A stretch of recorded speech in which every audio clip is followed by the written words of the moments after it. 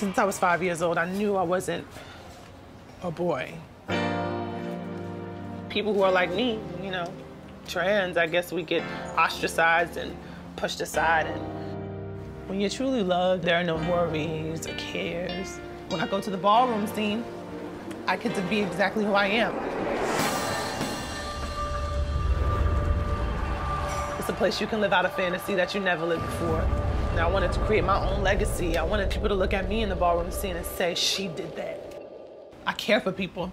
And I got my kids. I got my house. I want my kids to have dreams and aspirations. I got a lot of hope for the world in me.